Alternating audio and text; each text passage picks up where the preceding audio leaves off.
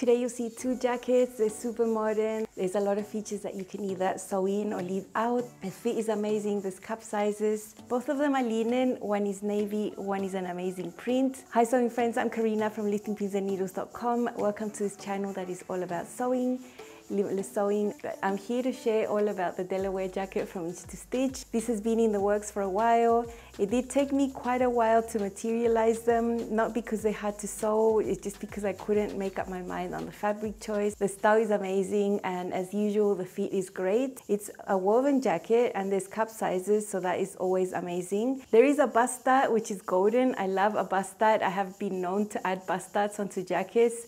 This time I don't need to add one because it's already there, and depending on the cup size that you choose for yourself, how big that dart is going to be, and it's going to give you that really nice smooth shaping on the side. It's a semi-fitted jacket, so it's not boxy, it's not oversized, it's not tight either, it's just perfect. It's got a really easy to sew stand-up collar there, a zipper front. There's patch pockets on the front with flaps. You can either do them or not, they are totally optional. I've done some of them. And for shaping at the waist, there's a casing that goes sewn onto the inside of the jacket. It can also be sewn onto the outside of the jacket. Little buttonhole there for you to put your drawstring, and then you can either do a knot or use those little adapter thingies so you can make it tighter or looser. The front is just one piece, the back is one piece on the fold. The sleeves have two pieces. There's a seam on the back there that finishes in a vent with a cuff. It's a really nice technique that you would have already seen how to sew because I made it into a standalone video. That type of sleeve, you'll find it in a lot of patterns, in a lot of styles, and the technique to sew it together is pretty much the same. So you have already seen how to do that. Because the Delaware jacket is brand new at Inch to Stitch, it'll be 20% off through next Wednesday, the 6th of March. Nice little discount on the release week, so make sure you don't miss out if you're interested in a style like this. It's for sure a project that's worth tackling, that is not as hard as you think it is. You'll see it in the sewing segment in a little bit. So just challenge yourself and get something done like this, and you'll become really hooked on sewing jackets. It's so worth sewing, and it's a great achievement if you've never made one before. If you want to support my work here on YouTube, please use my affiliate link to buy your pattern. It doesn't cost you anything extra. I just receive a small commission back, and that's one of the ways you can support what I do over here. I do my very, very best to give you really, really helpful content. And it's a lot of work, believe me. So if you are in any way appreciative and what I do is helpful for you, using my link is one way that you can support that. So thank you very much if you do use it. Find my affiliate link in the description box and also in the pinned comment, so it's easy to find. For fabric, you need medium to heavyweight woven fabric. It's not designed for knit fabric. Structure would be really easy to work with, like a cotton, a linen rayon blend, a cotton canvas, a cotton twill. Those would be easy to press, sew, and everything would be beautiful.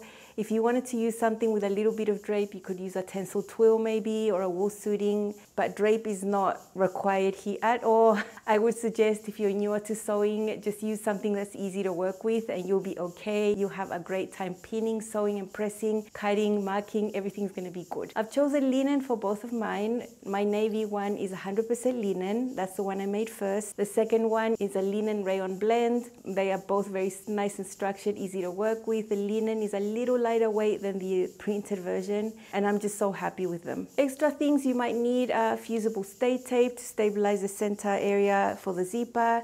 Maybe you want to source your own drawstring, or maybe you can make it yourself. If you want to, instead of buttonholes for the casing, you could do grommets. I've just kept it simple and done buttonholes myself. I'd rather leave the grommets for visible areas of garments. And then of course you need a separating zipper. Depending on the size you're making, it can be from 19 to 23 inches long. I don't really mind. I just look at the pattern piece and just grab a zipper, and I really hope I have one that's longer because I find it so much easier to just trim away to the length that I need. Sizing goes from 00 to 40 US. That goes up to a 62-inch hip. And you have your cup sizes from A through to D. There's a little chart where you can see what sewing cup size you are. You basically measure your high bust circumference and your full bust circumference, see the difference there. I have a 3-inch difference, and that stays pretty much consistent whether I gain or lose weight. So just make sure you measure yourself and figure out what your sewing cup size is. It's not the same as what you wear with your bra, and you'll be fine. You'll have a nice bust out there that is going to accommodate that projection that we have here on the front. So this is amazing. I love that. And then, as I mentioned, this is semi-fitted, so at the bust you're going to have around 4 inches of ease, extra space for you to wear a layer underneath. Maybe if you want to make this in a wool suiting and you want to wear this in the winter with a huge sweater underneath, maybe size up. Pretty much straight going down. Remember, we're going to get all this shaping from the casing and the drawstring inside. So at the waist you have about 10 extra inches, and then going down the hips you have around 4 inches of space as well. So it's very good. You get detailed finished length measurements.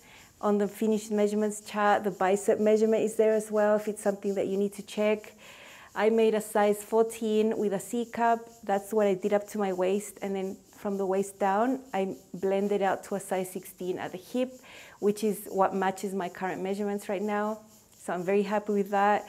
The body in the jacket itself, I didn't adjust, I didn't make any longer. I like the length that it has there. But for the sleeves, I did make the sleeves 1 inch longer because I just have longer arms and I wanted the cuffs to reach below my little wrist bone right here. That's how I like my sleeves to be. So 1 inch was going to be okay. I know if I hadn't have added length, I would have felt like I'm missing a little bit of length right there. For bust studs on garments, sometimes I've had to change the position of them. Now, I don't know if I have a better bra than I had before, but I measured myself, my bust height with my pretty bra, and then the pattern, and I realized I didn't really need to change that position. I didn't need to raise or lower that bust height. It was perfectly placed for me, for my cup size, so that was great. I did check that before sewing. I didn't make a test garment. I went straight for my 100% linen. That's how much I trust Kenneth and her drafting. So yeah, that goes to show. I did film quite a lot of the sewing process. You have already seen how to put together the sleeve. That is a standalone technique video that I posted before posting this one. So you'll find this type of sleeve in so many patterns, so many brands, denim jackets, sporty type jackets. A lot of them have this type of sleeve. Check out how to sew the sleeve there. So here we're going to see general construction, the collar, the zipper, all of that good stuff. You'll see it's a pretty easy jacket to put together, considering that there's other ones that have much more complexity. There's no lining here, there's no princess seams. You see it's going to be good. Now for my navy jacket, I went above and beyond, and I just decided to bind the seams just because. I used one of my son's older little shirts that I keep for that, because it's just one way to reuse a shirt. It's like a memory binding, I always remember, so I'll see that reminder of him when he was little inside my jacket. So let's see how to put the Delaware together.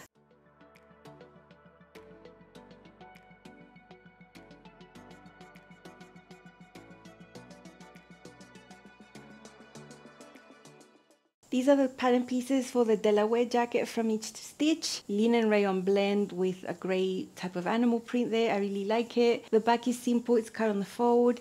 The front is just one piece. There is a bust dart there. It's different according to your cup size. I'm sewing a C cup size. This long piece that we see right here is going to be a casing that will be sewn onto the wrong side of the jacket later on. It can also be sewn onto the right side if you want. On the ends there's going to be a little buttonhole for you to pull your drawstring through. I do like how the casing looks like on the inside, so I'm going to do that option. That rectangle that you see over there is the collar. There are 2 layers here. One is interfaced, one isn't. That's my zipper. It's longer than what I need. I'm going to have to trim and remove some teeth up there on the top. Here are the sleeve pieces. It's a 2-piece sleeve, upper sleeve, under sleeve.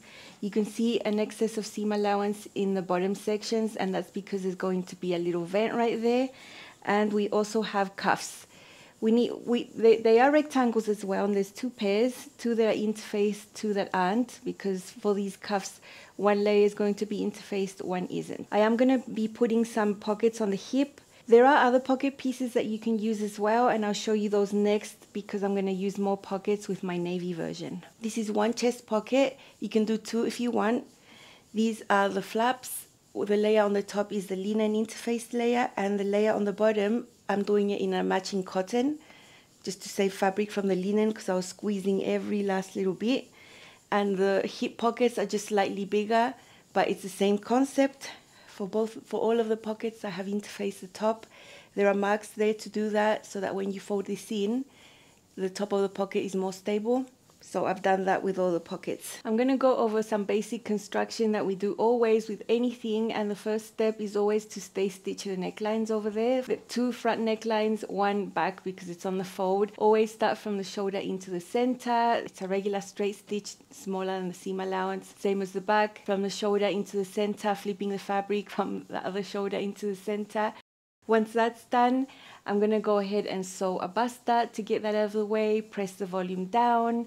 And then for this specific construction of this jacket, the shoulder seams are gonna be done later. What we are gonna do is serge the side seams, serge the shoulder seams, all separately so that that's all ready to go. The way that this is made, because there's a casing on the inside that goes through the whole jacket, is that we sew the side seams first, and then we can extend the whole jacket and sew in the casing. That gives you better access, and then once that's done, then we sew the shoulder seams.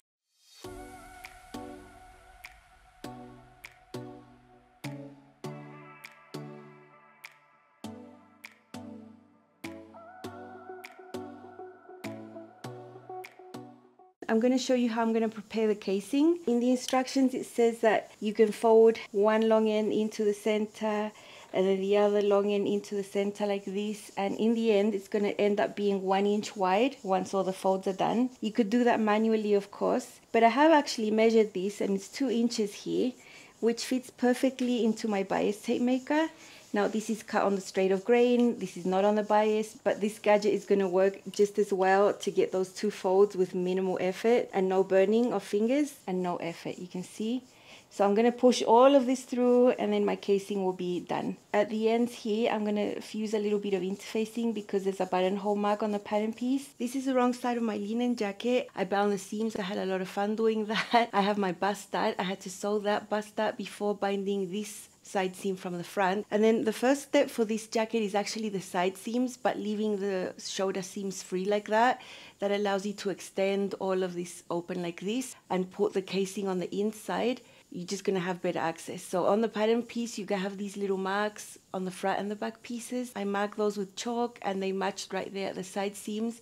And then I have my casing basted on top. If I move this out of the way, you might see the faint chalk marks there. I had the 2 little lines perfectly visible to me. I made the casing from a cotton. The casing is not made out of linen, it's a matching fabric, and it's one way I could save on the 100% linen fabric right here. You can see that the casing reaches all the way up to the center front, and on the pattern piece for this casing there's a mark for the buttonhole. So I've done the buttonhole there where the drawstring is going to come out of. That buttonhole has to be done before you sew in the casing. There are optional chest pockets you can do as well. My fabric just allowed me to cut 1 chest pocket, and with thread I also marked the pocket for the other side. So now it's just a matter of top stitching that down right there on the edge, and that will finish this part of the construction, which has gone by pretty quickly. I'm going to use my blind hem presser foot with the needle to the left to edge stitch really neatly, and I'm doing it from the wrong side obviously so I can see my drawstring casing. And at some point I am going to go over the side seam a little bulkier here because I decided to bind mine. Before sewing this, I double check, triple check that my casing is totally symmetrical with the other side so that they're at the same level. Then we do shoulder seams over here. Seam allowance for this pattern is 1/2 inch, which is perfect because it gives you a little bit more space further away from the bound edge. It looks so pretty, and whatever extra time this took, I think is totally worth it. I don't do it with every project, but I felt like doing it this time. This is one of my son's old shirts when he was little. I always remember that, and it'll just have something personal in there. Another step I finished was to bind the bottom. I did that with navy because I don't want that to be seen when I move around. So I don't want to serge it either because I have already bound everything else. So I think that's going to be pretty discreet. I'm basting on my zipper. Most zipper installations are the same. Sometimes there's a few little differences. And one of those is that there is a mark on the pattern up to where the zipper should reach. So once you fold the hem, that's 1 inch, your zipper is not going to go all the way down, which I guess is an aesthetic choice, a style choice, because it could go all the way down if you wanted. So there's a little mark right there. So that's where I started pinning and then basting. And then at some point, you're going to go past that casing for the drawstring. There's a little buttonhole there to make sure the casing ends up at the same level on the other side. I made 2 little marks there and 2 little marks there. So when I pin the other side, this stitching ends up at the same level and not one higher than the other. That's super important.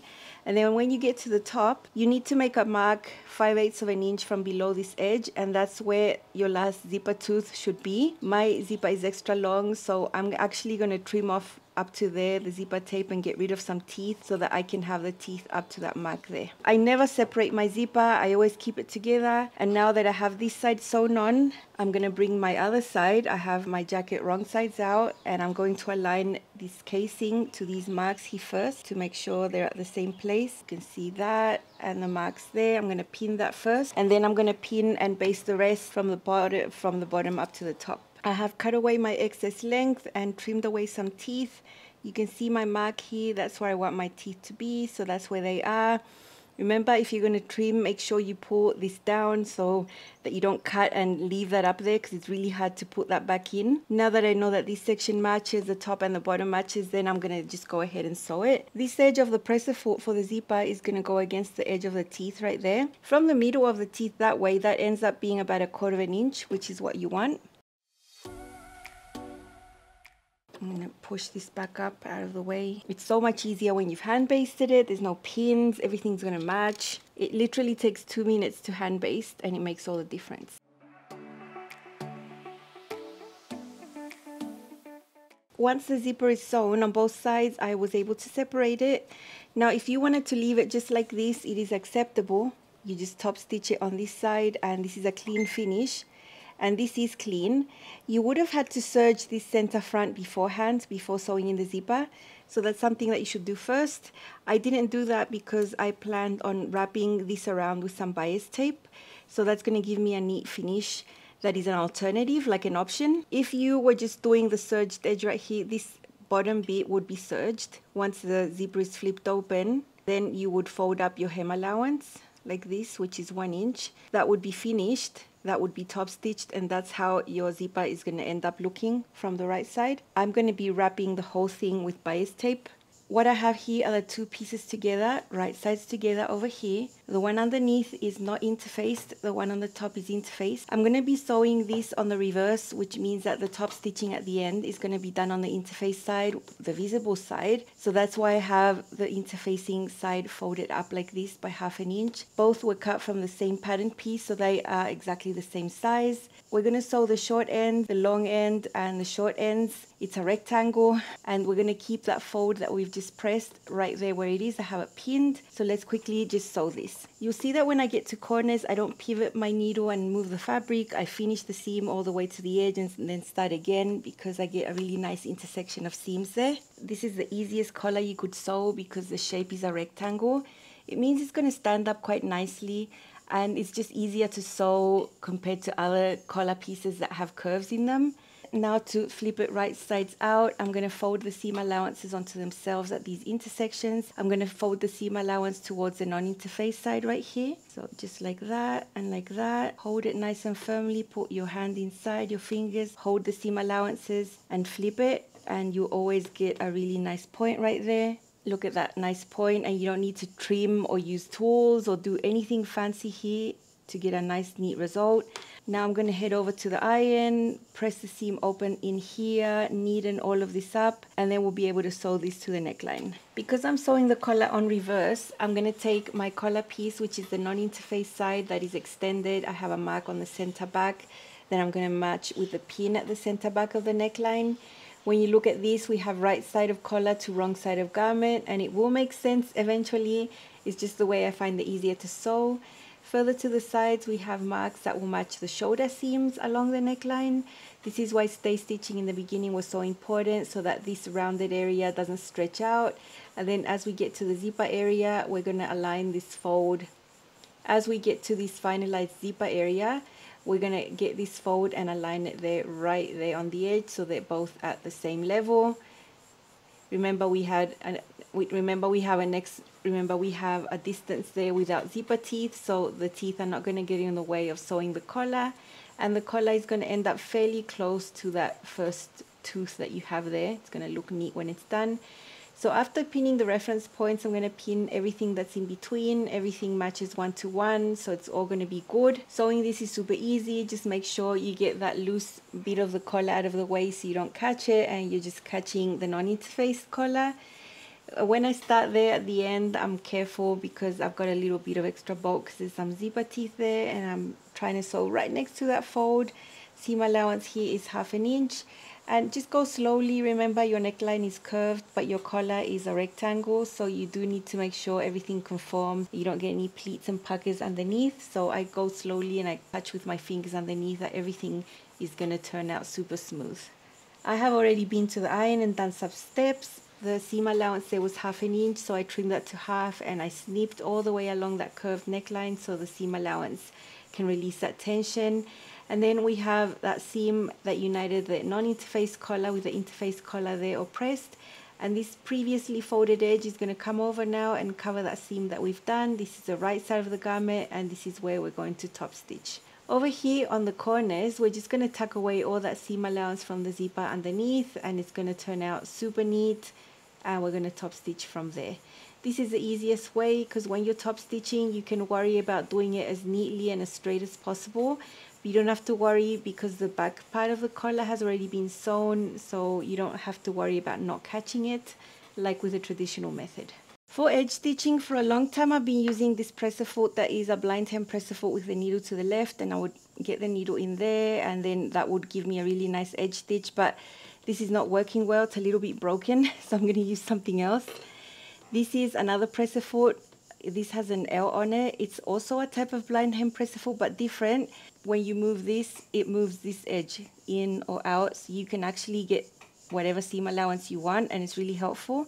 I've set it here to about 1/8 of an inch.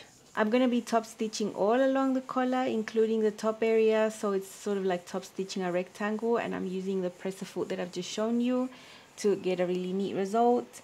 Just pivoting carefully when you get to corners, as there's extra seam allowance there and a little bit extra bulk. My machine has no trouble right here.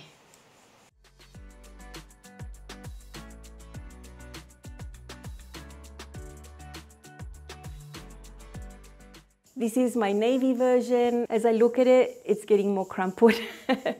This is the collar. It's a rectangle. It was super easy to sew. As you saw, you know, I like sewing my things on the reverse, so I sewed it onto the wrong side of the jacket, and then the final top stitch is done here on the right side. I think that always works really well. For this one, I have a bust dart here on one side that you can see, but on the other side it's covered with a patch pocket. I was using every last little bit, because you'll see later on that I use the same linen to make another garment. You'll see that next week. So I was really trying hard. So I decided to do only one patch pocket on the chest and one chest flap there. I put a button there for decoration. Underneath I use cotton for that layer that's not seen to save fabric again. And I didn't do a buttonhole. I just have it for decoration there. It's really nice, well positioned. I didn't need to make any changes to the height of this bust dart. It's perfectly placed for me. And then we go down below where we have that casing on the inside. Again, I did the casing with the cotton inside to save fabric. Here's my son's little shirt converted into bias tape where I bound everything. That was super fun. It did derail the time frame I had allocated to sewing this project. I planned my days to the minute, literally, and because I decided to bind, I lost a whole bunch of hours. So yeah, it put me behind, but that's okay. I would never regret doing this because it just looks so pretty on the inside. I really enjoyed doing that. And I just did a simple buttonhole over here, and this is a drawstring I found from one of my son's hoodies. I'll probably replace it later for something navy. That's what I found right now, and I have that little adapting thingy that you use to make it tighter or looser. I don't know what they're called. On the hip area, I have pockets on both sides with the flaps. They are very neat. I have shown you so many patch pockets before. I'll link to a video that shows a lot about patch pockets so you can see, but they're just rectangles that you sew on basically, and the edges are serged inside. Very nice. The back is super simple. There's no yoke, nothing like that. It's just one piece, and the casing is on the inside. I personally like the casing on the inside much more than the casing on the outside. I have sewn garments with the casing on the outside. I've done everything at this point, and over time you realize things you like better than others, and I really do like that casing on the inside. It looks so neat. You can see the top stitching there a little bit, but it's just so nice to have this hidden, and then I don't feel really pressured into having the drawstring being in the same material. I can use something else, so I really prefer it that way. This is the two-piece sleeve. I did top stitch that long seam over here. Here is the vent, my button, my cuff. It's all very nice. And this is just a dream jacket. I love it so much. And look, if it crumples, it crumples. It's 100% linen. What are you gonna do? It's a chic type of crumpling in my opinion, because people that do know fabric won't ever criticize someone wearing a crumpled linen garment because they know the quality and you just know, okay? So anyone that wants to critique wrinkled linen fabric, you just don't know. So yeah, let's see this one on. I think I've styled it 3 or 4 ways for you to see. This is my Delaware jacket from Each to Stitch in 100% linen. I love this color. I sewed a size 14 at the bust, blended to a 16 at the hip. I have a C-cup option here, which fits me beautifully. The only fitting adjustment I did was to add 1 inch of length to the sleeves. Later on, you'll see that there's a bust dart there that I didn't need to move anywhere. It was correctly placed for me. I've styled it here with a very old dress I made a couple of years ago from Each to Stitch called Isidro top. I just lengthened to a dress. Closer, you can see that there's shaping at the waist with a casing, drawstring inside. I have put patch pockets on the hips and on the chest and some flaps. These are optional features. I did go many extra miles inside and I bound the seams.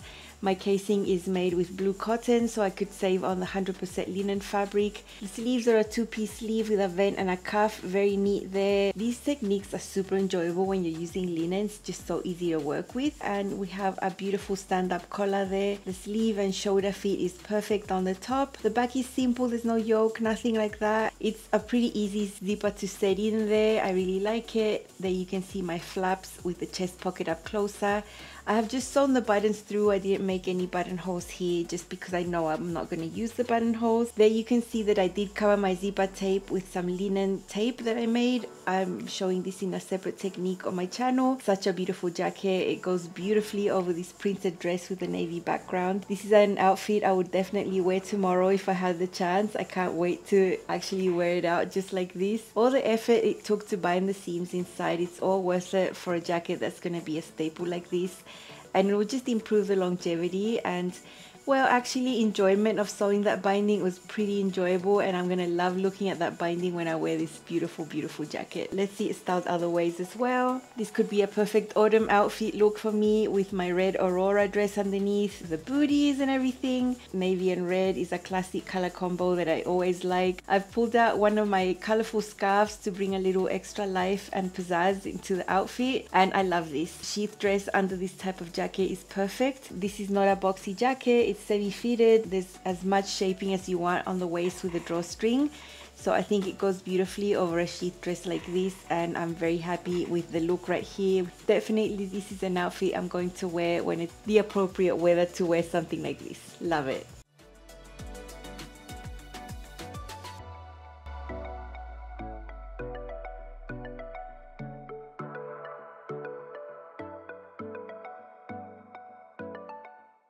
Now let's go a lot more casual. This is a very old ready-to-wear dress I thrifted. It's actually a Gap dress I bought many years ago and it's perfect condition. I've got some really fun sneakers with a printed canvas that matches the bag that I have right here. Brazilian brands are amazing. They do these types of designs and I love the shoes and the bags here. You can see that the dress is simple. It does have some waist shaping with a casing in there, but it's still super loose and comfy to wear. I think the tones of blue match beautifully here. It's a type of bluish gray, the dress, and I love this. Very casual, but also looks like I made a little bit of an effort, especially with that matching scarf. Definitely one way this jacket is gonna fit right into my wardrobe here, and I absolutely love this look here. Here is another casual outfit. I have my pull-on Mountain View jeans from Each to Stitch that I wear all the time. They're so comfortable, straight leg, pretty classic style. I have some really walkable heels. Now the cami I have underneath is made out of rayon. It's super flowy. It's actually oversized and pretty shapeless, but because the jacket has shaping, I don't feel I'm too boxy here. You can see all that ease that the cami has, but the jacket gives it the shaping that you need for the overall look. So this is definitely a nice little casual outfit as well, and this jacket can be worn so many ways. It was just such a great pattern to sew up, and it's not as difficult as you think it is. It's actually much easier than you think it is.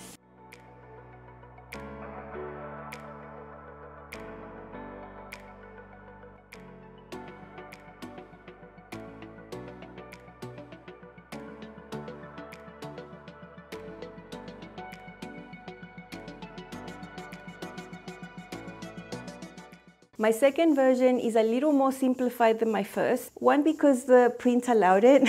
This is a fabric I've used before to make a skirt. I would never wear all of this together. I mean, animal print from head to toe, no thank you. But I love the fabric, so I don't mind wearing them as separates. Everything's the same. I did film quite a lot of the sewing process here. Up close, you can see that I've used bias tape to cover the zipper tape right there. That's a really, really nice technique, and I think it's worth taking a few extra minutes doing. I am preparing a different video that's going to show this technique 2 ways, how you can cover that zipper tape. There's many ways you can do things, so I like preparing them where you can see more than one way so that you can choose what you prefer best. Because you really wouldn't see much of the details with a print, I just put on patch pockets on the hips, but no pocket flap. It's just basically rectangles sewn on there. I could put little gadgets and things in there if I wanted to. I could have left the jacket with nothing, but I did have enough fabric to cut those little rectangles, so why not? I wouldn't just want to leave it with anything for no justification, you know? If I really didn't have fabric, then I wouldn't have put pockets, but I did. So no chest pockets, just pockets over here. The casing is done with the same linen fabric. I found this little drawstring in my stash. And because everything is just serged inside, it was so fast. It didn't take as long as the other one, and I thoroughly, thoroughly enjoyed making this one. And it's amazing. I really, really like it.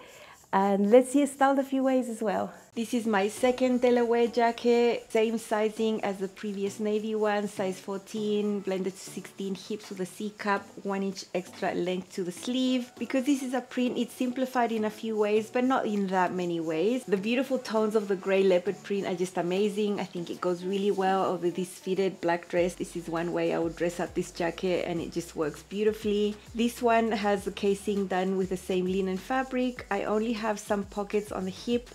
Those pockets are barely visible, but I do have them there, and I don't have the flaps for the pockets. I think you have to choose really well how much detail you want to do when you use a print like this. I kept the details more minimal. The collar is beautiful, the zipper as well. It's all really good, it's all the same. It's just that this is a print, so obviously you can't see most of the features like the seam on the back of the 2-piece sleeve. And I love how that stand-up collar lies there so nicely. It's interfaced inside and it's really easy to sew. Here I've also covered the zipper tape with another technique that I used with the navy version, and it's beautiful. It looks beautiful closed up or zipped up or unzipped. It's just so good. It's the perfect balance of ease. It not being oversized, it's not being fitted. It's just the perfect amount of ease to fit a lovely dress like this underneath.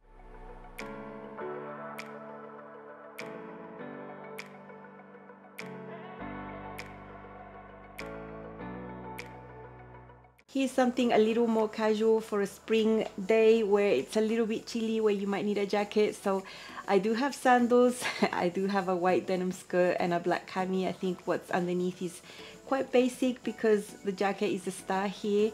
The leopard print in the grey tones also has some white and some black in there, so I think this works really beautifully. And this is a great little casual outfit I know I'm gonna really enjoy wearing.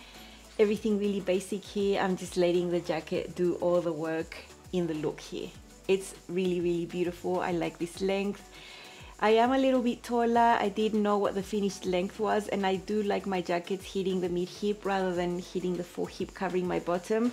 But length is always a personal preference. This is just what I like. Here's another casual outfit, but with a little bit of effort, with some dark grey denim pants. These are joggers, they're very comfortable. Have some grey heels and a grey bag because I like matching those things, and the same black cami as before. And the jacket of course adds all the extra that this outfit needs so that it's not that basic. I really, really love this print. It was a great choice for me, and I know I'm going to be able to wear it many other ways because I see this grey leopard print as a neutral. So I could choose other solid colors to go with this for sure. I really love it.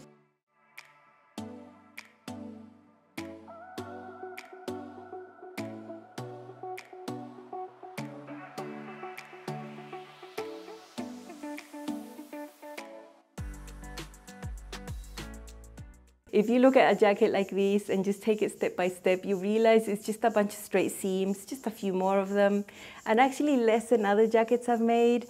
I think this is quite doable if you've made a few garments before. If you just follow along, you'll definitely be able to make something like this. I would love to have another one in a green, 100% linen. I have the fabric. It was really hard for me to choose between the green and the navy, but I ended up choosing the navy just because I love navy. And yeah, I highly recommend the jacket. It's really nice. You can make it look however you want it to look. The look is so different with whatever fabric you choose, and I would just go in and put all the pockets. I really like them, but if you don't want to, you can just put some of them or none of them. I think what could take you a little bit longer is constructing the sleeve. It's not difficult at all. Have a look at the video where I showed you in detail. They won't be daunting at all. Don't worry if it's a two-piece sleeve. It's actually so much better in the fit. So when I see them, I'm really happy because I know that it's going to fit so much better than a one-piece sleeve. So it's totally worth having that feature there.